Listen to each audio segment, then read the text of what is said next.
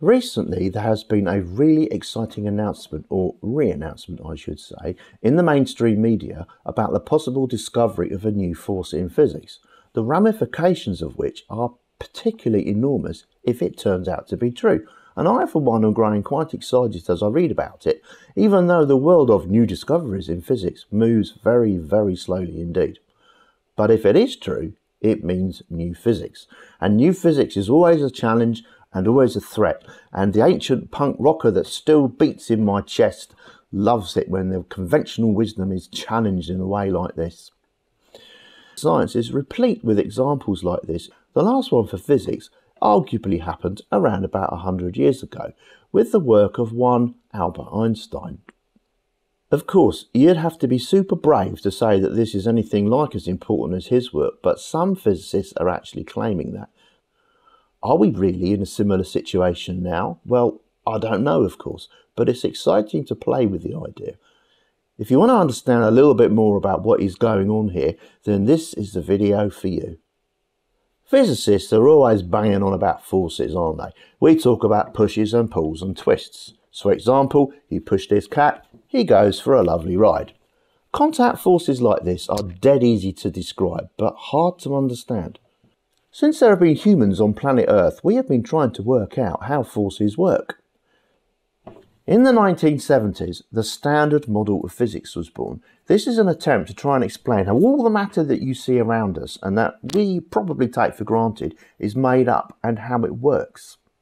The Standard Model has 4 forces in it. You'll be very familiar with at least 2 of these. And in order to get an idea of what's going on in this recent discovery, we're going to spend just a tiny minute or two looking at the 4 fundamental forces. First, let's look at gravity. This is the weakest of the 4 forces, though perhaps this guy wouldn't agree with that statement. Despite the pain he's feeling, you do actually have to have a huge mass in order to feel the effects of gravity.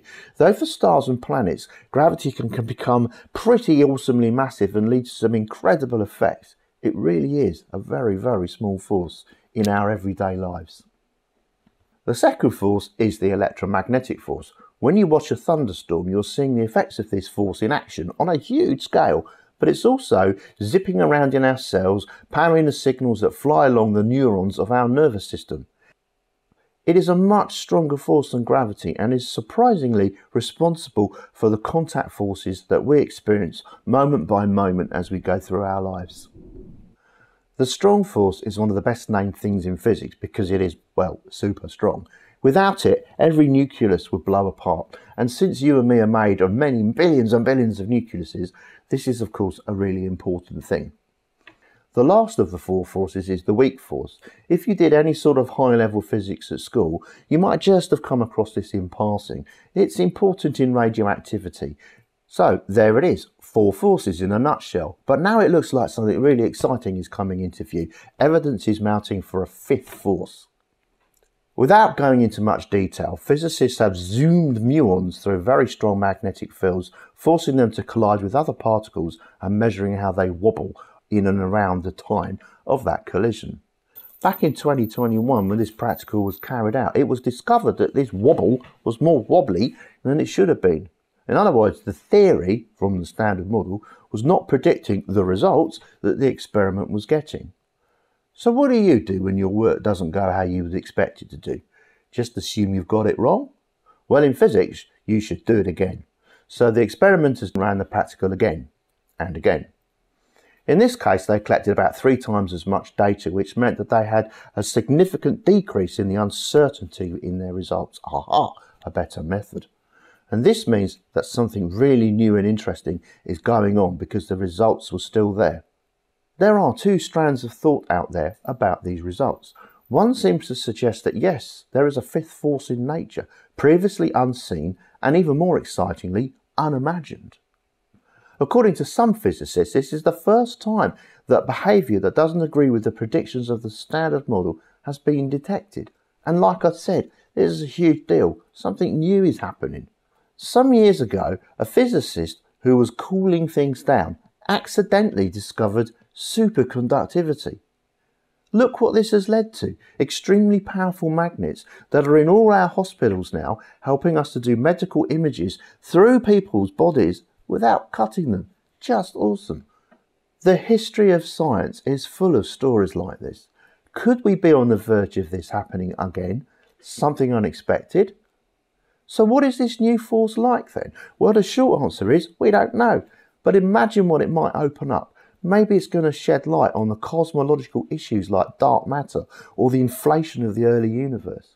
Perhaps there is new technology waiting in the wings to be thought of, something like lasers and atomic bombs, completely new areas that we hadn't even dreamed of, which might eventually hit our lives in ways we can't imagine. Now you've got to say, all this is pretty cool, of course. Well, apart from the atomic bombs, they're not cool at all.